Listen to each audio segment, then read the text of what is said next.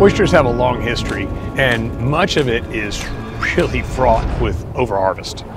Pull back and look at oysters themselves. They serve so many purposes in the ecosystem. There's been a decline of the amount of oyster reefs and the size of the oyster reefs throughout our bay system. Make sure that what we're doing is creating a reef that provides all the benefits that are lost when natural reefs are destroyed. So the future of oysters is probably as long and complicated as the past. The most important thing we can do for oysters right now is restore.